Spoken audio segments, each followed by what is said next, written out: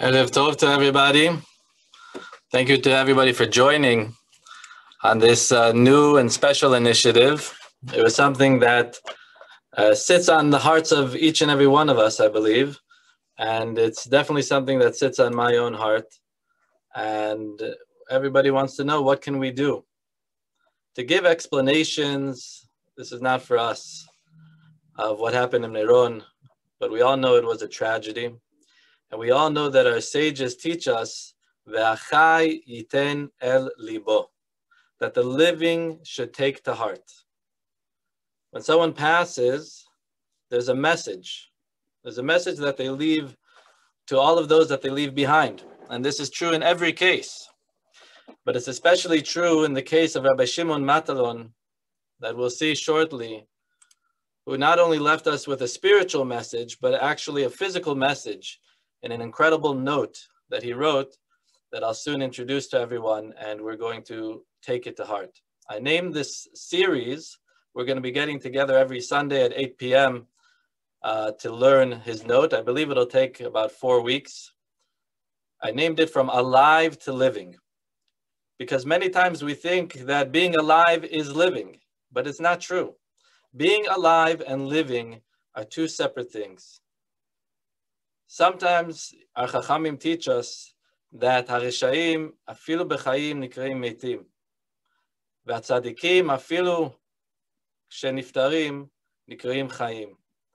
That there are those who are alive but are not living, like the Walking Dead. Those are someone who has no purpose in life, who is living just from the physical sense, but not from a psychological, emotional, and a spiritual sense. And there are those who might not be alive anymore in a physical sense, but they are definitely living, perhaps even more so after their passing than when they were alive. Those are the tzaddikim, because we live by our deeds, and our deeds live on even after we are no longer in this physical world. And so we're going to begin investigating this incredible story from Rabbi Shimon Matlon. I included over here in the bottom a link that you can go to the Chesed Fund to help out his family. Rabbi Shimon Matlon was only 37 years old, 1 year older than myself. And he passed away in the Meron tragedy. He was from the city of Beitar Illit. He was also a beloved teacher, had a great smile, and everybody says that he loved his students as he loved his family. And he loved his family like he loved his students. He was a man full of education and wisdom and wanting to help others, and a significant member of the community there. Like many other stories, it's quite tragic to see how he ended up in Meron. It was destined. He told his family that he had prayed to Hashem that Hashem will help him to purchase a new car. He needed a new car, but he didn't have the funds. And one miracle led to another. And he said, and finally he was able to make enough money, and he was able to purchase a vehicle. And he vowed to Hashem that he would go to the kever of Rabbi Shimon Bar Yochai and Lag BaOmer just to say thank you to Hashem for the chesed that Hashem gave to him. And as we know, he did not return home, and he leaves his wife and 8 children behind. This Rabbi Shimon Matlon had a friend named Yossi Elituv. And he gave this friend Yossi Elituv a note. And he told him to keep the note in his pocket while he was at Meron, and not to open it until after Shabbat on Sunday. And as you'll see, this was a very strange note, a prophetic note, almost like a living will and a message to the world before his passing. So this is the note that Rabbi Shimon Matlon left behind. We're going to see it in Hebrew as well as we learn it. He left 10 points over here. We'll read them out loud. And the subject of our series is going to be to investigate what he wrote to his friend. It's something so beautiful and so incredible. Let me read it for everybody. Instead of being filled with disappointment, accept everything with love. Instead of being rigid, be flexible. Instead of complaining, let your mind be in control. Instead of harping, be more grateful. Instead of seeing problems, filter out negativity. Instead of drowning in water, know it's all from Hashem. Instead of blaming everyone, remember who is the greatest of all. Instead of getting angry, take a deep breath and stretch. Instead of being upset, exercise your faith. Instead of choosing darkness, choose the full half of the glass. Instead of sinking into despair, remember that everything is a test from God who saves. And he concludes, because God decides what's going to happen, but you decide what your attitude will be. This was the note here, a picture of it, that Rabbi Shimon Matlon wrote, the last thing that he wrote before he passed away in Meron and gave to his friend. I believe there's so much wisdom to learn in this note. We have so much to learn from this, and may it be in the merit of Rabbi Shimon Matlon and all the 45 Kedoshim who passed away in Meron. We're going to investigate each one of these lines, starting with the first. Instead of being filled with disappointment, accept everything with love. We're going to take our time. We're only going to see today the first two statements that Rabbi Shimon wrote in his note, because they're so deep and so fundamental to not only Judaism, but to a perfect world. So this is Mashiach. If we live by these statements, then we would have brought the world to a time of Mashiach. Bimkom litmale achzava lekabel et hakol be'ahava. What is the connection between the two? One thing is not to be disappointed. Another thing is to accept with love. Why are they mutually exclusive?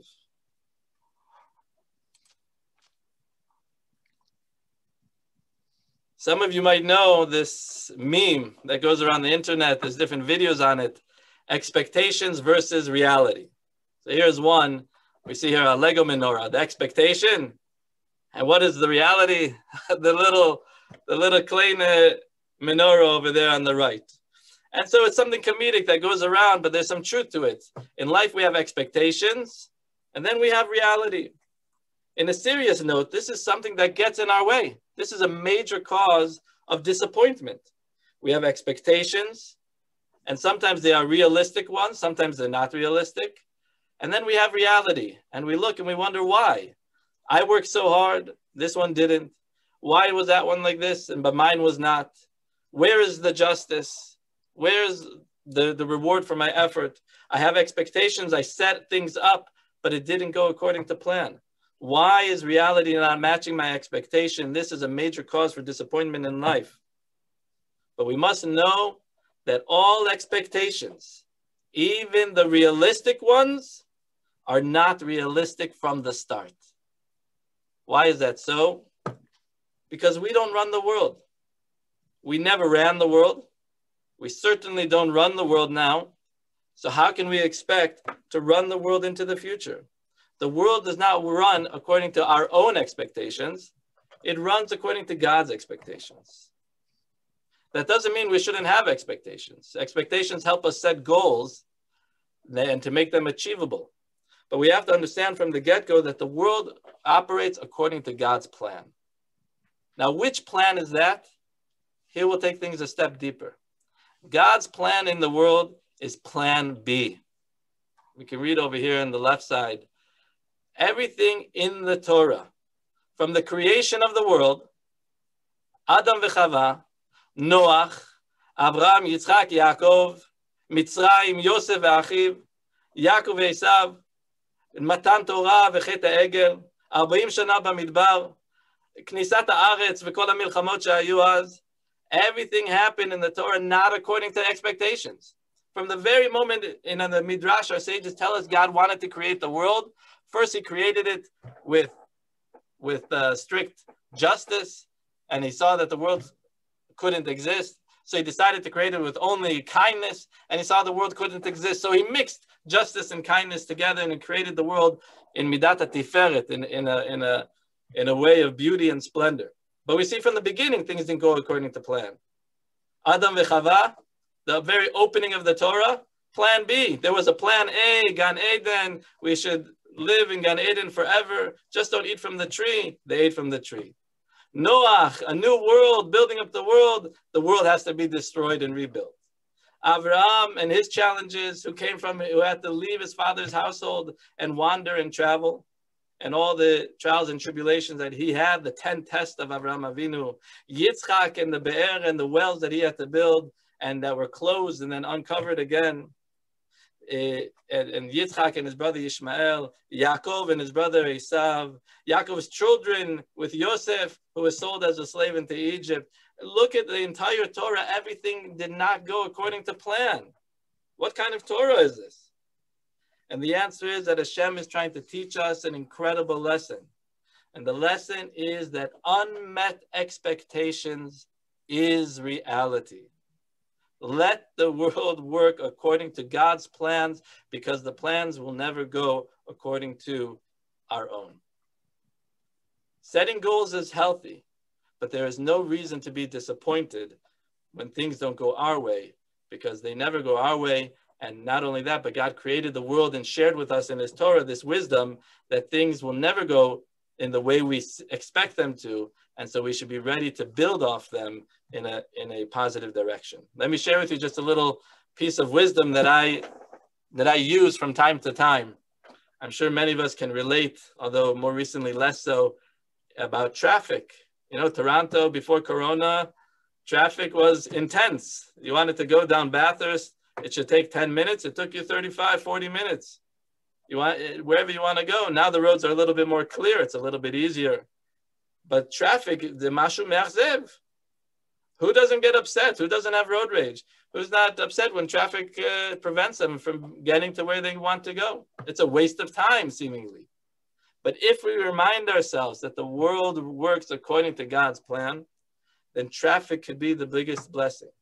It's an opportunity for a person to stop and to realize that I can't push the gas and go any faster, and I can't stay on the brakes and go any slower. I'm going to get to where I'm going whenever God wants me to get there.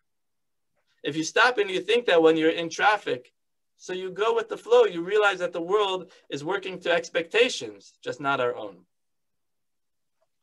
It's difficult because when we don't know the outcome and our GPS also doesn't know the outcome, it's very hard to live with that. But that is, in fact, the way God created the world. So we should never be disappointed when expectations don't meet reality. I want to share another reason for disappointment in life. And that's a major one. That's failure. How many of us feel disappointed when things don't go according to plan, when things don't work out? But how much more so when we took a role in that? When things didn't work out because we made the wrong decision. We failed. How is that not disappointing when it's a result of our own effort? And we're going to investigate each one of these key points. They're beautiful, beautiful points to live by, which are all based on this foundational quote here: the divine design of creation includes failure as part of human growth. Failure is part of the way God created the world, as we saw in the previous slide. Number one, failure does not affect our essential goodness. Something incredible for those of us who were in the previous English JLI course called Complicated Me. We spoke about failure and how to see failure. There's actually studies that try and investigate our essential nature. Studies out of Yale University that were conflicting. Are people inherently good-natured, sharing, caring, wanting to be part of a community and help others? Or are people essentially self-centered? They did studies. They found out that children are self-centered. Children, first of all, care for themselves, and they will even suffer in order that the other one shouldn't have more than them. On the other hand, they saw in other studies on older children and adults that the first instinct of a person is to help another. It's when we go and we think again and we think twice and we do the cheshbonot that we begin to think about how will it affect us, and we make a decision that benefits us versus others. And so we see this conflict that that scientists and sociologists are trying to understand. Are we essentially good or not? We'll see shortly what the answer is. Secondly, failure does not uproot our successes. When we fail or we experience failure in life, we forget all about the goodness that we had in the past, all about the things that went right in the past. But this is very hard this is part of the way that the world runs. Think about it as a student in school. If you get 100 on a test, and then you get a 50 on a test, what happens to that 100? It's gone. You now have a 75 if the tests were weighted equally. I see this all the time with our students that come to our youth programs. Every student makes a calculation at some point in their career. This is my grade. I know how much the weight of the future tests are going to be. Here is the maximum grade that I can accomplish. And based on that, that's how much effort I'm going to put in. A student already knows 2 months before the final how much effort they need to put in to achieve whatever grade they can. Some grades might be not achievable, and some grades are. This is obviously not the right way to educate our children. I don't know what he's talking about. Charlie. It's obviously not the right way to educate our children that our previous failures will uproot our previous successes should be doomed based on our current failures. Thirdly, failure leads to growth.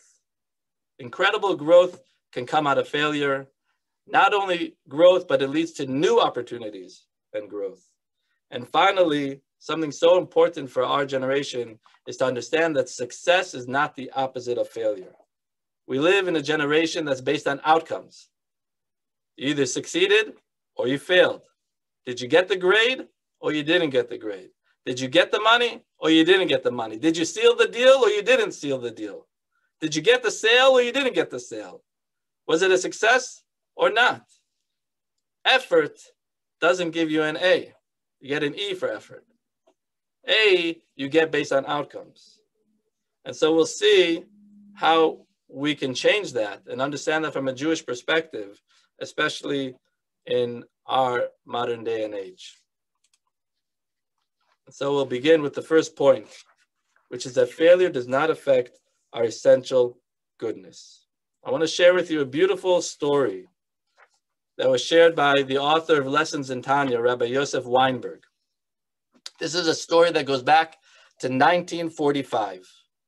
Rabbi Yosef Weinberg was living in the city of Chicago, and he received a visit from one of the previous Rebbe's emissaries, Rabbi Shmuel Levitin, an elder chassid, somebody who came out of the Russian Stalinist regime and lived with Mesirut Nefesh his whole life.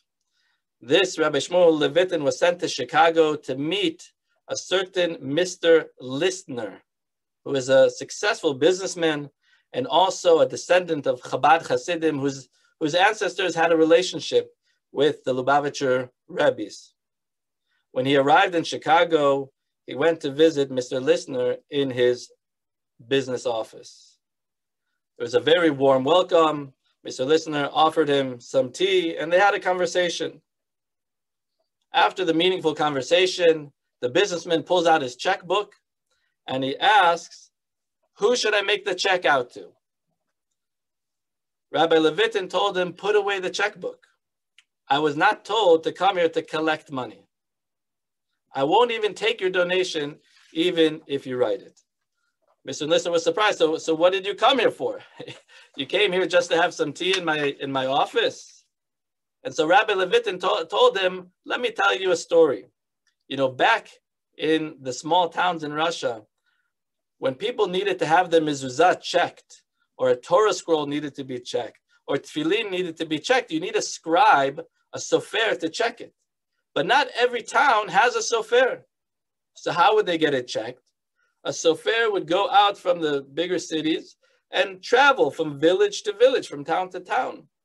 When he would arrive in a town, he would take the different parchments, the different tefillin, the different mezuzot, and he would check them. Sometimes the ink would fade, sometimes the letters would crack or tear, and the sofer would fill in the blanks and fix up the letters and then be off on his way. Mr. Listener, said Rabbi Levitin, every Jew is like that Torah scroll. Every Jew is a living Torah scroll. Sometimes we have letters of our Judaism that get rubbed off. Our letters crack. We lose touch with Torah and mitzvot. I'm like a traveling sofer. I come from place to place just to add a little bit of spiritual ink, a little bit of inspiration to inspire you and to make you whole once again in your connection to Hashem. Mr. Listener was wowed by this beautiful parable, very inspired, and Rabbi Levitin returned to New York to report to the previous Lubavitcher Rebbe. When he reported his story, the Rebbe was silent. And Rabbi Levitin was a little bit nervous. Perhaps I said something incorrect. Isn't every Jew like a Torah scroll? And the previous Rebbe told him, it's indeed true, your analogy. However, there's one key important difference. A Torah scroll is written with ink on parchment, and there remain two separate things. The ink can separate from the parchment. But a Jew and Torah, a Jew and mitzvot, a Jew and their connection to Hashem can never, ever be separated. This is like the commandments, the luchot, which were engraved. They were not written like with ink on parchment. They were engraved into the stone and can never be separated from the stone. But what happens over time? The stone can gather dust. It can get muddy. It can get dirty. But all you need is a traveling scribe to come by, to brush away some of the dust, to blow on it a little and give it a little inspiration, and the letters will shine. And that's what he taught us, that the letter remains whole. No matter what mistake we make, no matter what area we fail, we should never be filled with disappointment, because we are always essentially good as we are created in the image of Hashem. The second point Rabbi Shimon wrote in his letter is that failure does not uproot our successes. You know, anybody who learned a little bit of Chassidut knows that one of the fundamentals of Chassidut is to not be a fool.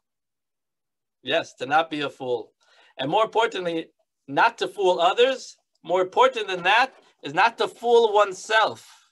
That could be the biggest tragedy. To fool oneself could be the largest tragedy that can happen. And so it's important that we have moments of self-introspection, moments that we consider our deeds and our actions, and we criticize ourselves in order to grow. However, perhaps just as important, if not more important than that, is to know our positive qualities. Sometimes, you know, in society, we think that to know our positive qualities is to build up our ego, to have a healthy self-esteem. But we'll see that, in fact, knowing our positive qualities is not only to have a healthy self-esteem, but it can actually lead to even greater growth.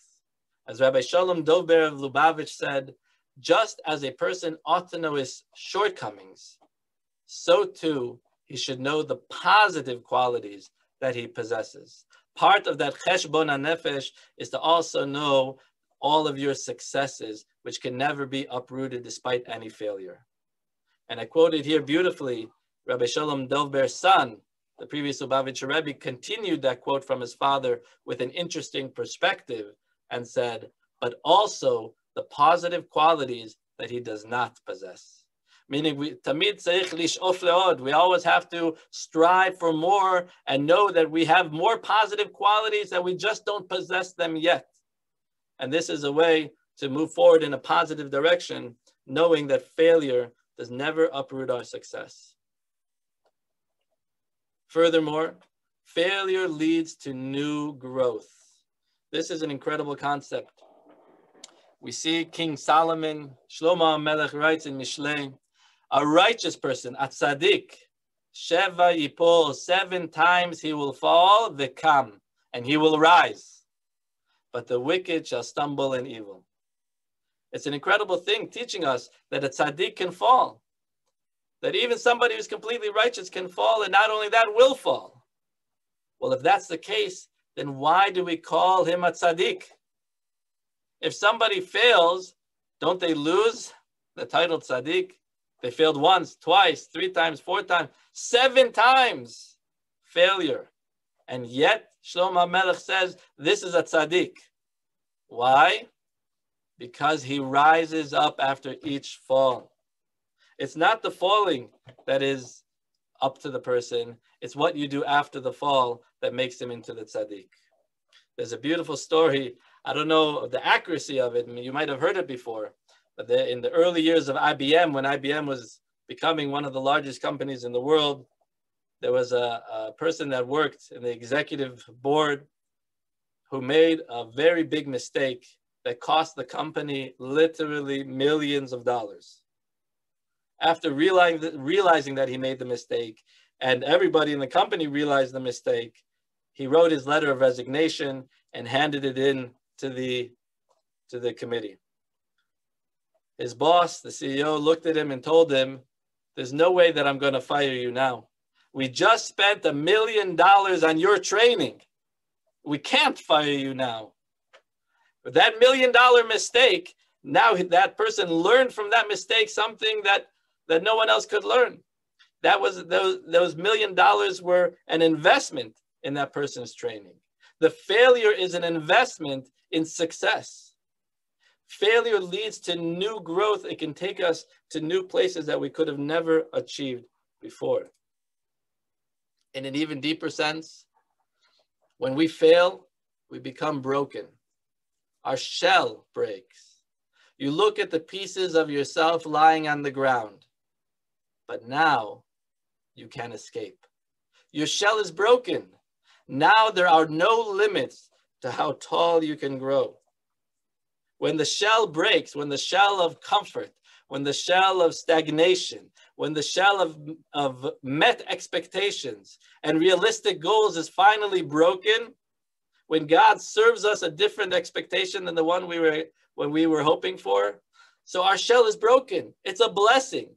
The chicken and the egg is supposed to be happy and to rise up and to grow, to be something new. Just like a seed that's planted into the ground in order to transform into a tall and beautiful tree needs to first lose its identity of being just a seed.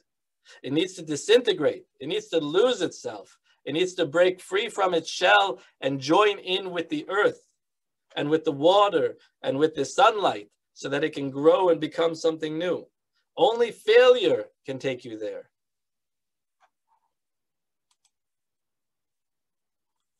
And lastly, success is not the opposite of failure. I want to take us through this in just 3 steps of understanding this. In the Talmud, Masechet Megillah, Rabbi Yitzchak taught, if somebody says, I have worked hard, but I have not been successful, don't believe him. Yagati velo matzati al ta'amin. If someone says, I have not worked hard and I have been successful, don't believe him. Lo yagati umatzati al ta'amin. If someone says, I have worked hard, yagati, and I have been successful, umatzati, ta'amin, that you shall believe. This is one of the psukim, one of the aphorisms, the quotes that the Lubavitcher Rebbe wanted every man, woman, and child to learn and to live with by heart. But we have to understand what exactly is going on here. Look at the middle quote. If somebody says, I have not worked hard, but I have been successful, don't believe him. What do you mean don't believe him? He's saying, I'm successful. I succeeded. I got the sale. I got the money. I sealed the deal. I got the grade.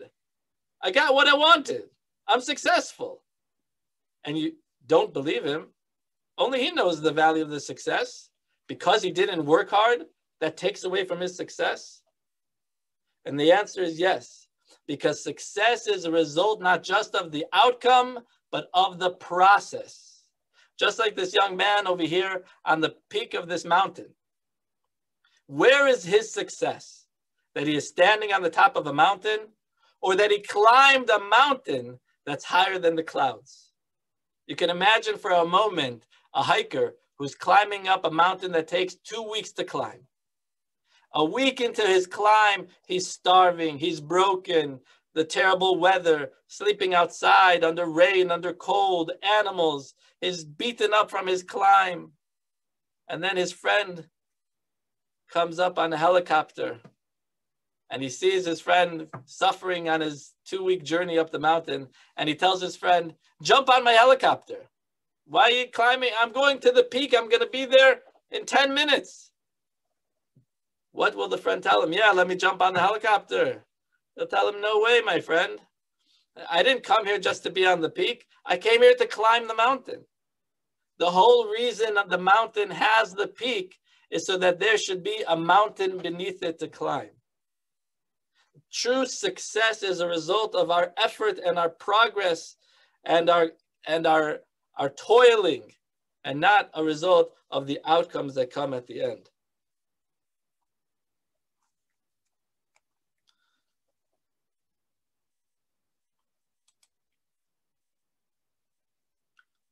Einstein said that success is failure in progress.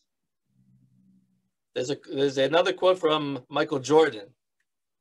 Michael Jordan said that he has missed 9,000 shots, 300 games he has lost, and he has blown 26 buzzer beaters in his career.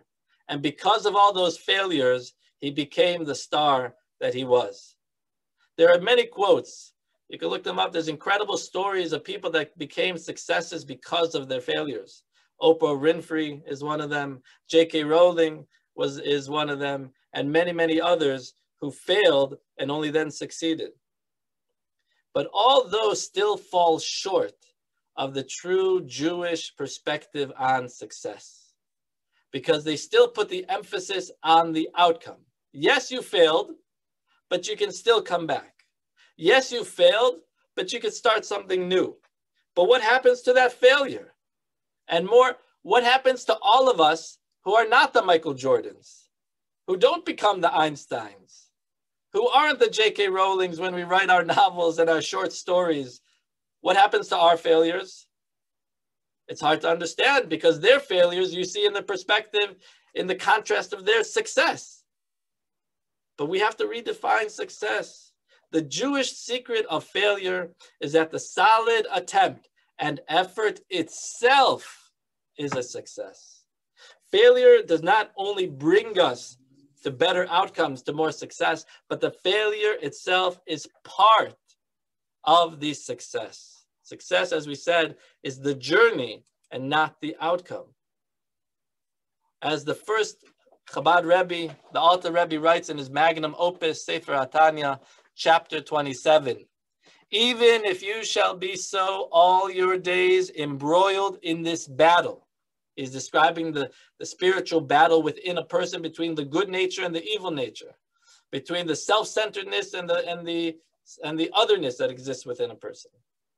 Why should a person, even if a person will be so all his days, perhaps for this purpose you were created, and this is your God-given mission, says the Alter Rebbe. Perhaps a person was put onto this world not in order to totally destroy their self-centeredness, to totally to change their ego, to become a new and a better person. Perhaps they were put on this earth because God wanted their struggle. God wanted their journey. God wanted their effort to become a better person and not the results. This was the whole purpose, that a person was created to be in a mode of battle, meaning the success is in the fight, not in the outcome. This is the true Jewish take on success. The second point that Rabbi Shimon wrote in his letter, instead of being filled with disappointment, to accept everything with love, is something also an incredible point to make, to accept everything with love. Everything, obviously, he's referring to trials and tribulations, to challenges in life.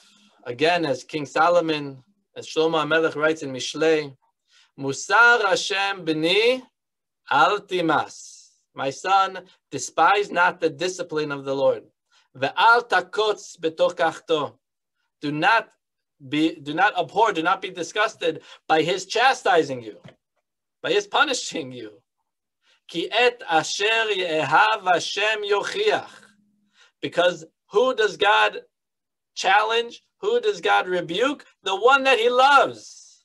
Uke'av et ben yirtzeh, just like a father placates a son through punishment, through setting boundaries. Through setting boundaries and giving challenges for his son to overcome, the parent does it out of love of their child, in order that that child should grow. It's like if you can imagine a player on a sports team, a professional football player. He works hard, wakes up 5 in the morning, runs laps, pushes his body to the limit, to the maximum. You would think that the player, after working so hard, does not want the coach's attention. He doesn't want to draw too much attention because he knows he's going to have to run 20 more laps. He knows that if he does a little, if he succeeds a little too much, the coach is going to push him even harder. But that's not true. What makes a person a professional player, a part of the team, is that they want the coach's attention. They want to be challenged. They want to run the 20 extra laps. They need somebody outside of themselves to push their envelope, to break their shell, and to bring them to new heights, to make them an even better player. So the same is true in life when sometimes we don't have the strength to break free from our own shell, and God breaks it for us. But he does it out of love. Why out of love? Because what these two fundamental principles that are philosophical in nature, but quite practical when we apply them. Accepting everything is one level. It's enough to request of somebody to just accept life's challenges. But Rabbi Shimon Matlon wrote more. Accept life's challenges with love. How do we do that? And the answer is that God created every minute detail of creation out of his free will. Nothing and no one forced Hashem to create the world. Hashem simply created the world because he wanted to, and that is an act of love, an act of total selflessness. Not because I need something, I'm doing it for you. Everything that happens in this world is imbued with that love because God's constant hashgacha is involved with this world. We call it hashgacha pratit. Every single place in the world, every single moment in the world, every person in the world is under God's constant watchful eye, loving eye. And that love, and maybe even more so during the challenges and difficulties of life, is ever so present. Just like the player, who does the coach give the hardest time to? To the one he thinks can succeed the most. Or a teacher and a student. When there's a difficult student, it arouses a part in the teacher that wants to help that student even more. And he gives his attention to that student. It shouldn't be in an unhealthy way, but he gives more attention to that student to lift up that student and to bring them to a new level out of love. And so if that is the case, then in this world, we must accept all of our challenges and realize that it's coming from a place of love in Hashem, and we should reciprocate and accept that with love. I want to share with you this beautiful story involving the Lubavitcher Rebbe and Congresswoman Shirley Chisholm in 1983, the first elected Black Congresswoman in America. And she had a relationship to the Lubavitcher Rebbe since she was a Congresswoman representing the area of Crown Heights as well. An incredible story about seeing failure as part of the success and accepting things with love.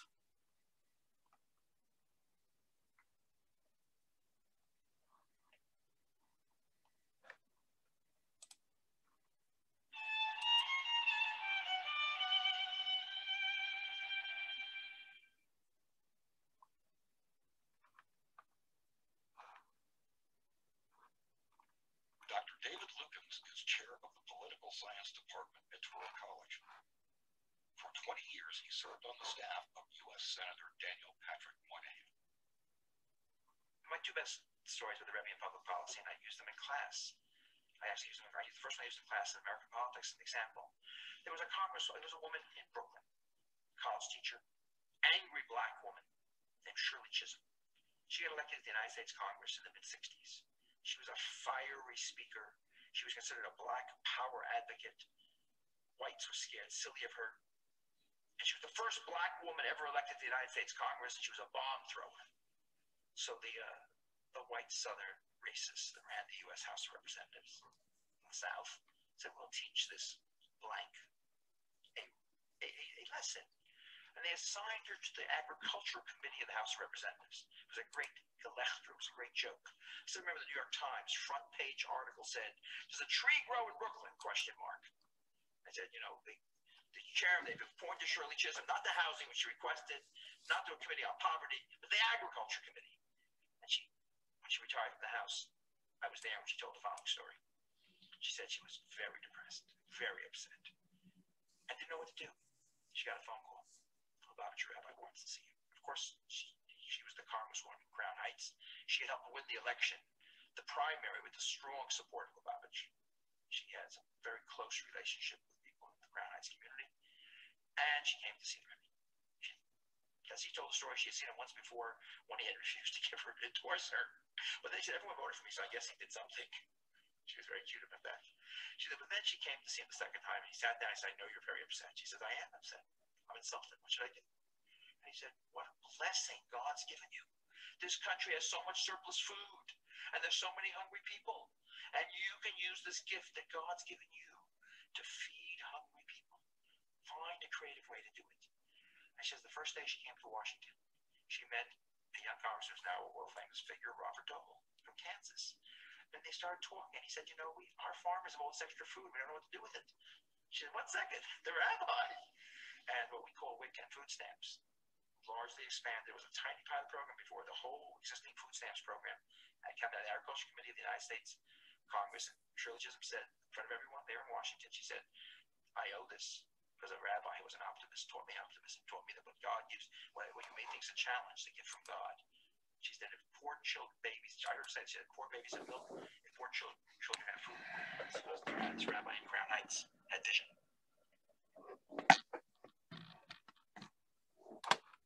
So that's an incredible story of Congresswoman Shirley Chisholm being given a new opportunity, a new perspective from the Lubavitcher Rebbe, based on her, so to speak, failure, based on the challenge that she was given to turn that and to make it into something that affects the world even to today. The next point I want to bring out from the letter that Rabbi Shimon Matlon shared with the world before his passing: instead of being rigid, be flexible. I wish this could be a mantra for all of us. Instead of being rigid, be flexible. I believe we have to say it to ourselves many times a day. Bimkom liot nuksha, liot gamish. Liot gamish. As it says in the Talmud, Masechet Ta'anit, be flexible like a reed, rach kakaneh, velo kashe ka'erez, and not brittle like the cedar trees, the tall cedar trees. I want to share with you this beautiful Gemara. We're going to have just a little taste of text over here from Masechet Ta'anit. In the Gemara, it shares as follows. It's discussing Achia HaShiloni. For those who don't know, Achia HaShiloni was one of the prophets in the end of the days of Shlomo HaMelech.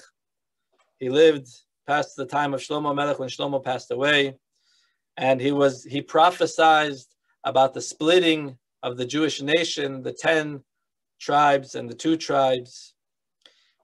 And prophesied when King Shlomo's son, Rechavam, took the throne. He was a very mysterious figure. Not much is known about him, but we do know that he also prophesied about the destruction of the Beit HaMikdash because of the way the Jewish nations were behaving. And we know that he was the teacher of Eliyahu HaNavi. So this is the Achia HaShiloni. He cursed the Jewish peoples. He was upset. He was cursing them, saying, if this is the way you behave, look at what the results will be. And he said in his Nivuah, for Hashem will smite Israel as a reed is shaken in the water. Just like a kaneh is shaking in the water, so too Hashem will curse the Jewish people. Rav Yehuda said in the name of his teacher, Rav, Gamzu bracha. This too is for a blessing. It's a section in the Gemara where they were reinterpreting curses as blessings. How so? How is this a blessing? It seems like Achia is giving a curse, a klala. So Rabbi Yochanan explained, although it seems to be a curse, this verse is actually a blessing. Just as the reed stands in a place of water and its shoots replenish themselves when cut. You can cut the reed, but it grows again. And its roots are numerous for a plant of its size. And even if all the winds in the world come and blow against it, they cannot move it from its place. It sways with them until the winds will subside, and the reed still stands in its place. The same applies to the Jewish people. After all the difficulties that they endure, they will ultimately survive and return home. Why? Because of the flexibility. The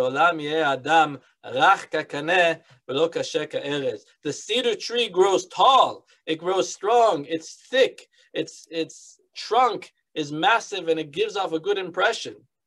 But because it is so rigid, when the wind comes that's strong enough, the tree will crack, the tree will break, and it will fall.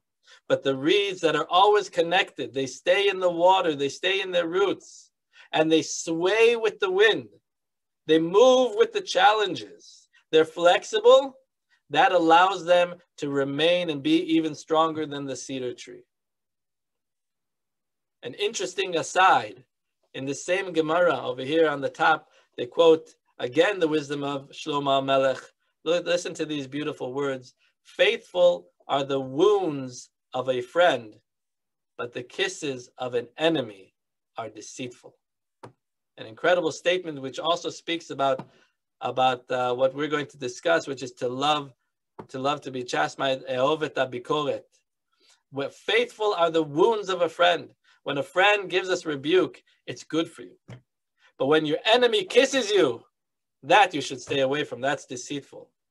As Rabbi Shmuel bar Nachmani said in the name of Rabbi Yochanan, the curse which Achia Shiloni cursed the Jewish people, which we just saw, was more effective than the blessing of which Bilam HaRasha blessed them.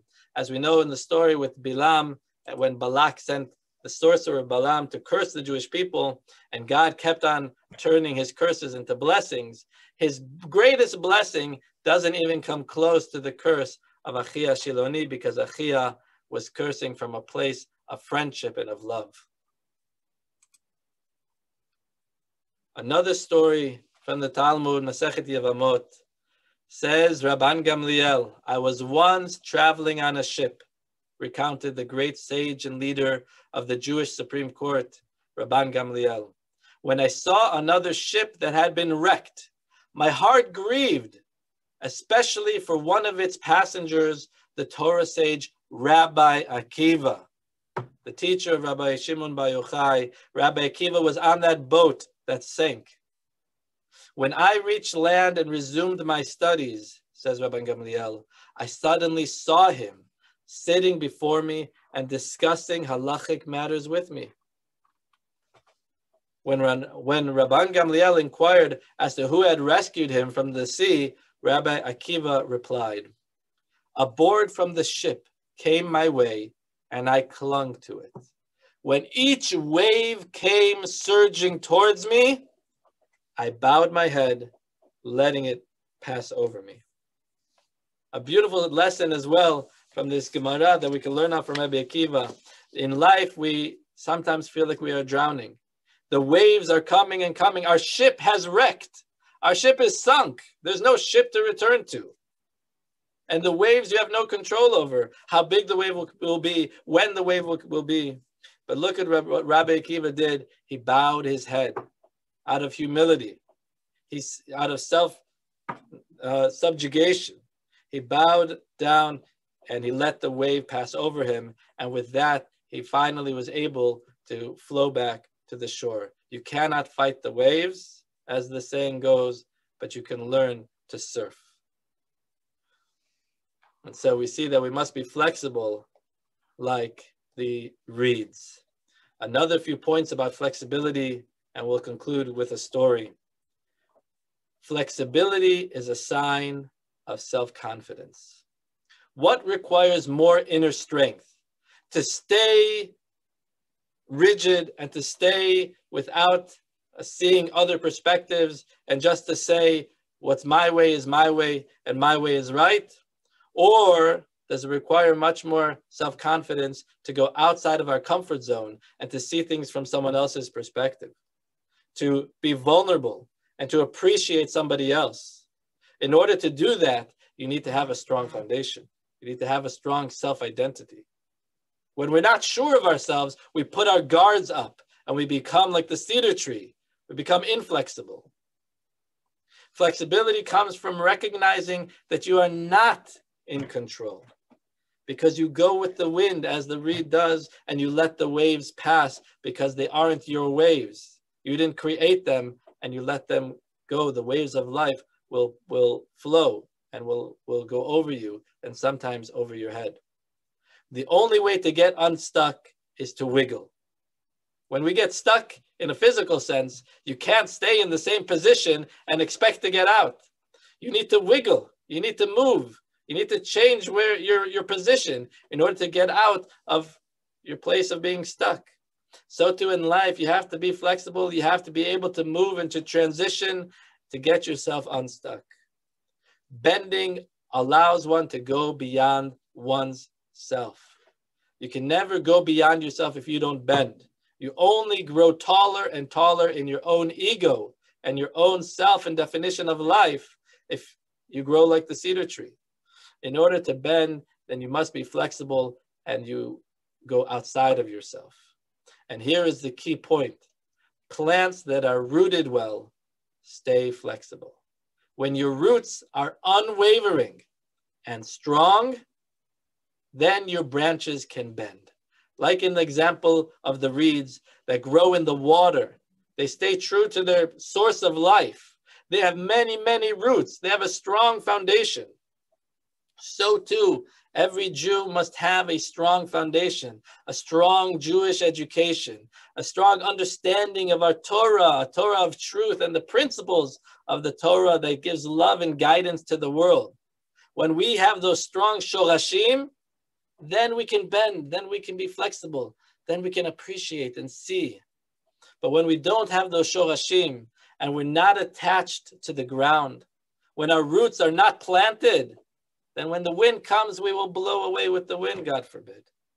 And so the key of flexibility is to have your shorashim planted deep and well into the ground. And so there was a story once, the Rebbe Rashab, the fifth Lubavitcher Rebbe, was taken to see various works of art. One of them was a beautiful painting that an expert artist had made of a farm, a field. It had all the things that a farm would have, and it was very, very realistic. Somebody next to the Rebbe was saying how realistic this picture was, that it really looked like you felt like you were at the farm. Every detail was perfect. Next to him, there was a simple farmer, not an artist, not an educated intellectual, a simple farmer who worked on the farm for a living. And he said, indeed, the picture does look beautiful, and it gives the impression of being alive. But if you look at the bird that's perched on the wheat stalk, you'll see there is a mistake. Because in that painting, when the bird was sitting on the wheat stalk did not bend. It was straight. And the farmer said, when a bird perches on a stalk of wheat, the wheat will bend. The Rebbe Rashab said, I was taught from the Baal Shem Tov and our Rebbeim and our teachers that everything we see and hear in life must be a lesson in our service of Hashem. And the lesson that he took out from this was that one's divine service, our Avodat Hashem, our work in this world, can look beautiful and can give the impression of being alive. However, if it's lacking the ability to bend, to be submissive to God's will, to be submissive to God's expectations, then it ceases to be real. True goodness can only be achieved by transcending the limitations of one's personal ego. And that is the secret of being rach kakaneh v'lo kashe ka'erez. Next week, we'll go on and investigate further. Well, not next week because it's Shavuot. Sunday night begins Shavuot. We'll begin the week after Shavuot, going further into this incredible letter, Rabbi Shimon Matlon. Instead of complaining, let your mind be in control. May this lesson be in his chut, in his memory. May his neshama have an aliyah along with the neshamot of all the niftarim. May Am Yisrael have a Yeshua, not only from the trials and tribulations of Galut, but from our own inner personal exile. We should change, we should be better people, more welcoming, more loving, and have more Ahavat Yisrael. This is what we've been hearing from the families of all those victims in Meron that are all calling out that we should reach out from Ahavat Yisrael to call our neighbor, to call our friend, to call our family, and to reach out with love and to create those connections. And with that, may we merit to have Mashiach speedily in our days.